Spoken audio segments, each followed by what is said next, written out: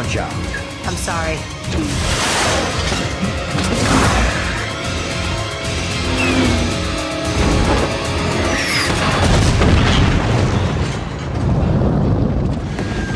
"12 underrated modern B-movies that make for a fun movie night." The term B-movies might be used dismissively, but there's no denying the fact that these often turn out to be some of the finest entertainers. High on the concept and low on the budget, B-movies score low in terms of the crafts of filmmaking, but they compensate with their fun-filled narrative. While we have enjoyed some classics from the bygone era, modern times too have provided with some decent B-movies. In this video, we have brought together some of the modern-day gems from the B-movie world that capture the creative wonder of B-cinema while staying true to the righteous spirit. Before we go into our explanation, we have a very small request. If you like our content, please support us by subscribing to our channel. This is a small click for you, but for us, it means a lot. Thank you. Let's begin.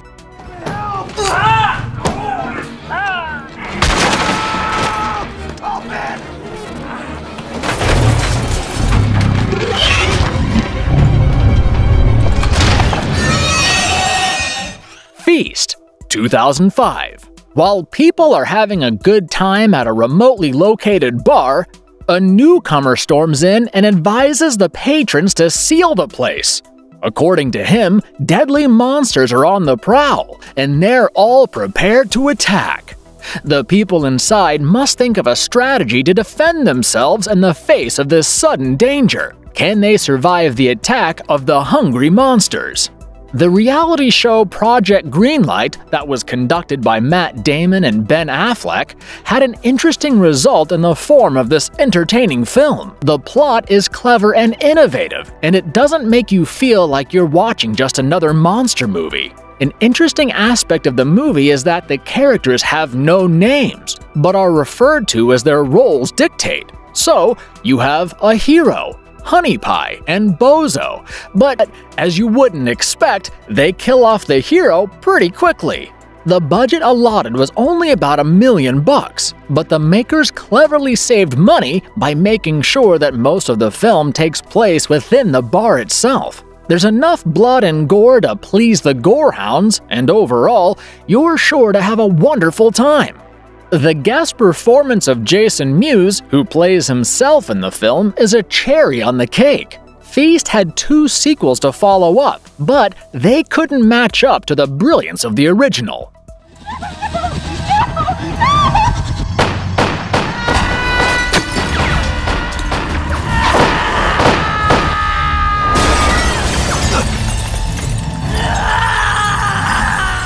Bitch Slap, 2009. 3 smoking hot babes travel to a remote desert hideaway to steal a stash of diamonds worth $200 million from an underground kingpin. However, their mission goes for a toss when things soon spiral out of control. As more truths are revealed, allegiances change and characters are unmasked. Nothing is certain in this nail-biting thrill ride as the femme fatales fight it out in the middle of nowhere. In this hilariously contrived plot, the focus is mostly on the ladies who get into frequent erotic fights that involve them tearing each other's clothes off. One could term it as a trashy exploitation flick with action, cleavage, and women getting out of cars in slow motion. However, the film is extremely entertaining, and the efforts of the female leads do not go unnoticed. There are some unexpected twists and turns, while the plot is kept pretty simple. It's influenced by the schlock classics like Roger Corman and Russ Meyer back in the day, and it's handled by none other than Rick Jacobson, a man who has done some good work in the B territory with works like episodes of Hercules, Xena Warrior Princess, Baywatch, and more. This movie is too much fun to ignore and features some talented B-list legends like Zoe Bell, Kevin Sorbo, and Lucy Lawless in minor roles. Family isn't everything. No.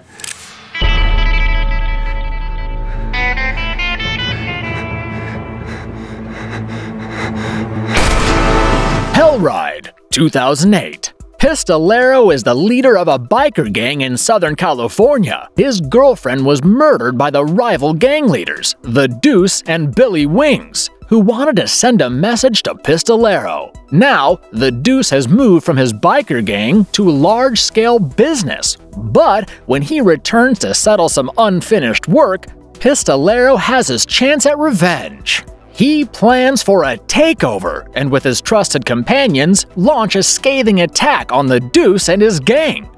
It becomes a hardcore battle between the two forces, and anyone can emerge victorious. The critics have been pretty harsh with this movie, but it's more of a tribute to the biker films of the 70s. Larry Bishop writes, directs, and stars in this movie, where the script and direction are indeed a bit lacking. It does appear to be cheesy and over the top, and at times, Hell Ride tries too hard to ape the movies from the past. But this is a movie that will grow on you with time, and unless you're comparing it with the Oscar-winning efforts, you can sit through the light entertainment on offer. The cast of Vinnie Jones, Julia Jones, and David Carradine provide good support to the efforts of Larry Bishop. It's believed that Quentin Tarantino was supposed to play a role in the movie, but he eventually just couldn't. However, he has some role to play in terms of the idea, because he watched The Savage 7 with Larry Bishop and planned to make the best biker movie ever. That may not have materialized, but if you're looking for a gritty, rough, and around-the-edges exploitation flick, this is just the one for you. Slavery and war crimes. What's the matter, Trevor?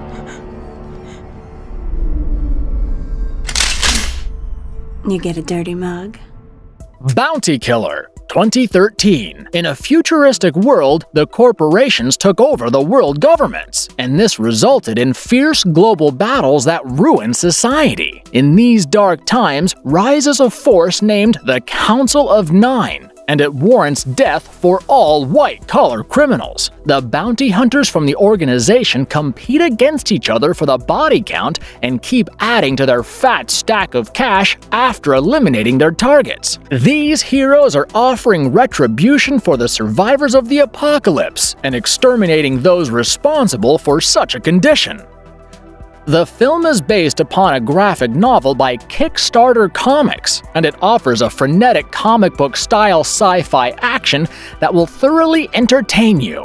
This is apocalyptic action in its purest form, and inspirations from the likes of Mad Max are clearly visible. There's enough violence and action to keep the adrenaline rush going, and the exploding heads and violent moments are simply terrific. The cast, consisting of Matthew Marsden and the gorgeous Christian Petrie, are appropriate in their respective roles. The plot isn't the strongest asset of this movie, but it manages to make up for such shortcomings with plenty of jaw-dropping action sequences. The camera work is nice, and some interesting angles make for an interesting view. Overall, this is one surprisingly successful post-apocalyptic action comedy that you won't want to miss out on.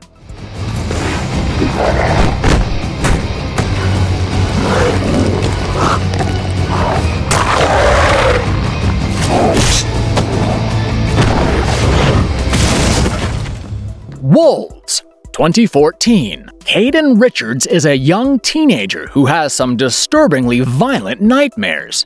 When his parents are murdered, he sets out on his own without a purpose. However, soon he meets a weird man, Wild Joe, and learns about his identity. In order to find out more about his history, he sets off into the ominous town of Lupine Ridge. But is Caden the one searching for his heritage, or is someone searching for him? This is one of the modern takes on the well-established werewolf mythos, and the makers are pretty serious about the execution. You'll find this to be somewhat like an R-rated version of Teen Wolf. Even though the plot is somewhat predictable, the charismatic characters add to the fun. As far as the acting performances are concerned, the chemistry between Merritt Patterson and Lucas Till is rather charming. There are some exciting fight scenes that will keep you on edge. The only shortcomings are in the form of the effects that obviously can't match up to big-budget flicks. However, the prosthetic werewolf makeup isn't exactly disappointing and is enough to get the job done. This film was the directorial debut for David Hayter, and he does a great job coupled with a powerful cast, including the likes of Jason Momoa and Lucas Till. You could point out several flaws with this movie, but it's still better than the likes of Twilight. Come on! 4! Just fucking kill her already! I'm gonna sleep in your bloody carcasses tonight! Hobo with a Shotgun, 2011. A ragged homeless vagabond turns up in a new city and is disgusted with the rule of crime.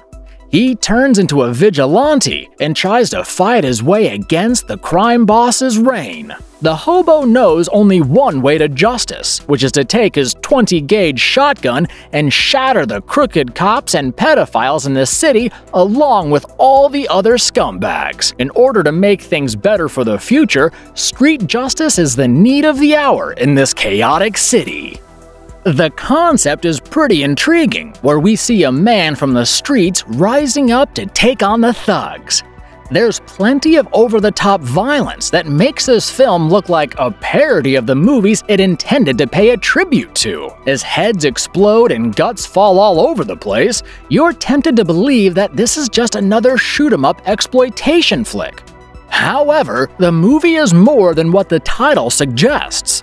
Backed by an amazing performance by Rutger Hauer, who is eerily convincing in the titular role, the movie has more to the plot than random action sequences. The oddball tone of the movie and the random bursts of violence leave this unpredictable air around the film. Even with the low budget, this movie is vibrant, colorful, and has enough creativity to surprise the skeptics who start judging before watching the movie.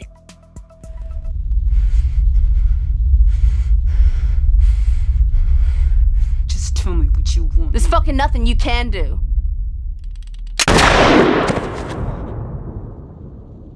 The Bad Batch, 2016. Arlen is left out in the middle of nowhere in a Texas wasteland that has been fenced off from civilization. As she tries to move through the challenging landscape, she is kidnapped by a band of cannibals who are led by a mysterious man. In a desperate attempt to survive, she makes her way to the Dream and learns some important aspects of life. She discovers that being good or bad is fairly relative and depends largely on the person standing next to you. Can her newfound knowledge help her to escape unhurt from the situation?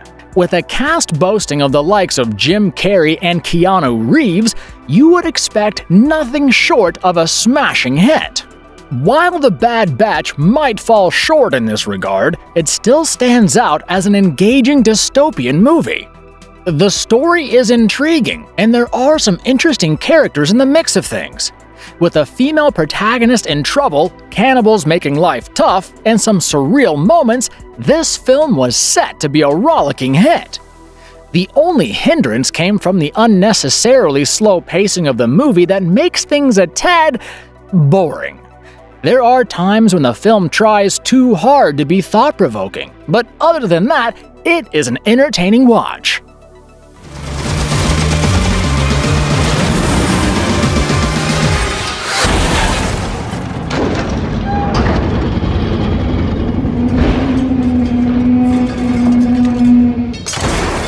Death Race, 2008. In a post-industrious world, a convict is forced to take part in a death race by a notorious prison warden. A lot is at stake in this event, where the winner has to brutalize and kill the opponents during the race. The convict, Jensen Ames, is promised freedom if he can come out the winner. However, as the race begins, he realizes that it might be a setup. Can he still emerge victorious and earn his freedom? If you want to enjoy this movie, don't concern yourself with the opinions of the harsh critics. The plot is a tad weak, but true to its title, the movie promises tons of heart-stopping action. You immediately start rooting for the convict who is wrongfully framed for the murder of his wife. Even in the middle of exciting, adrenaline-pumping action, the director spares time for character development of the individuals. The film is set in an escape from New York-style dystopian prison culture, and there's nothing much original about the content. The execution, however, will leave you pleasantly surprised, and this film can lighten up your boring evening.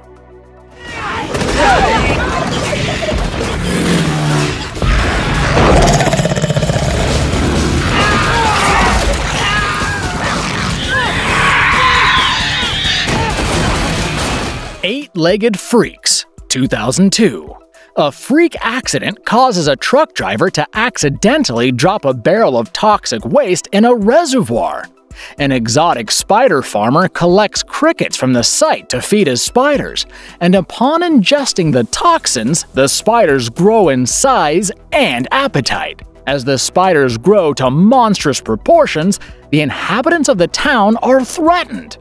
All that can stop the disgusting eight-legged freaks from destroying the town is a group of people, including the sheriff Chris and a few others who battle against these bloodthirsty beasts. This movie is a tribute to the monster features of the good old days. However, the special effects are definitely an improvement, even if they don't appear appealing compared to movies in 2020. The concept is entirely inspired by the creature features from the 1950s, and there are a lot of silly jokes and other campy moments to stay true to the spirit.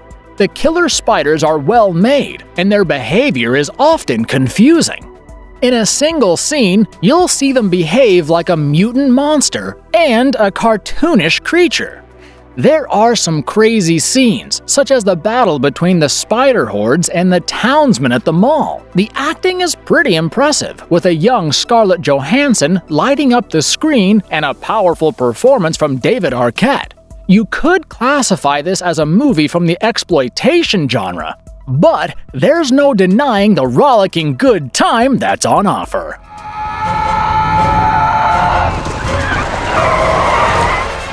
Right, on my command!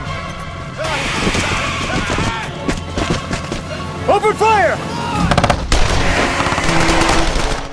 Big Ass Spider, 2013. A giant deadly spider manages to escape from a military lab and wreaks havoc in the city of Los Angeles. All attempts to eliminate the spider, including a mighty military strike, fail. And now the only hope lies with a few scientists and a smart exterminator. Unless they manage to kill the creature, the entire city is set to be destroyed. We've all enjoyed movies that explored the idea of a giant monster attacking cities. While Big Ass Spider is clearly an inherently funny film, it certainly is a cut above the conventional straight-to-video stuff that came before it. Not only does this film enjoy an innovative concept, but it's also backed by some sturdy performances from Lombardo Boyar, Ray Wise, and Greg Grunberg. The special effects in use might not be up to the standards of the Hollywood blockbusters, but they're still better than you would expect from such a low-budget outing. The spider is shown to be like a deadly predator, and its scary growl could make your blood run cold. The movie also takes a dig at the cliches that you would find in every creature flick. Most faults in the movie are compensated by the hilarious exterminator duo and their witty dialogue. You might anticipate this to be fairly ordinary, but we can assure you that it's much better than you would expect. Psycho Gorman.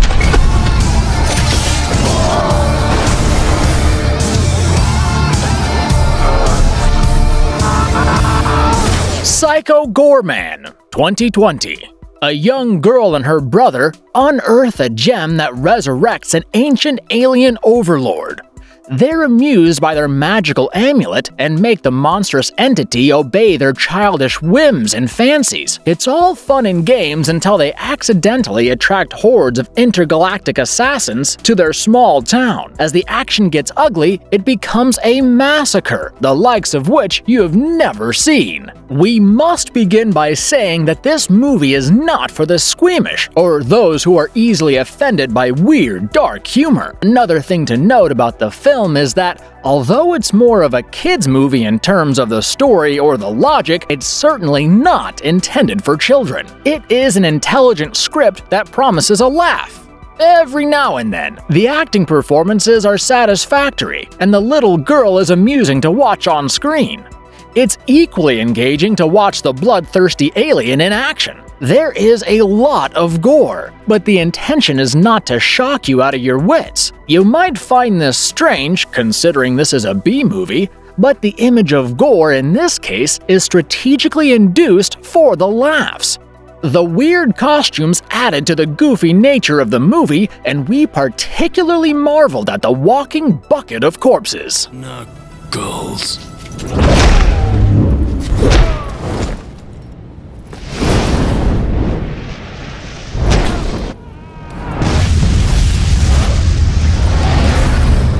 Kung Fury, 2015.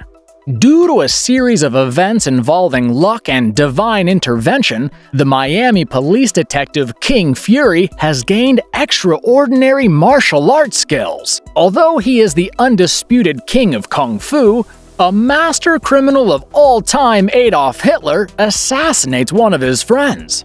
Kung Fury goes back in time to take on the King Fuhrer, aka Hitler, and his fearsome Nazi forces. What will happen when the mighty forces are challenged by the fearless Kung Fury? The director and lead actor, David Sandberg, may be new in the film industry, but he surely knows the art of a perfect debut. The innovative idea of a cop coming from the future to battle it out with Hitler is sure to tickle your funny bone. This movie never takes itself too seriously and constantly attempts to pull off one hilarious moment after another. It's somewhat of an ode to retro games and electronics, and is also a tribute to vintage action movies from the VHS era. The fast-paced movie never allows a dull moment to creep in, and the soundtrack is just perfectly suited for the theme. There is no dearth of entertaining content, as you have laser-shooting dinosaurs, kung fu, Vikings with guns, and pretty much anything bizarre that you can imagine. Power-packed action sequences and over-the-top gore effects make things all the more exciting. This movie is available on YouTube for free, just in case you might want to check it out. And if you liked our content, don't forget to leave a like and subscribe to us if you haven't already. Have a good one and be safe. Thanks, everyone.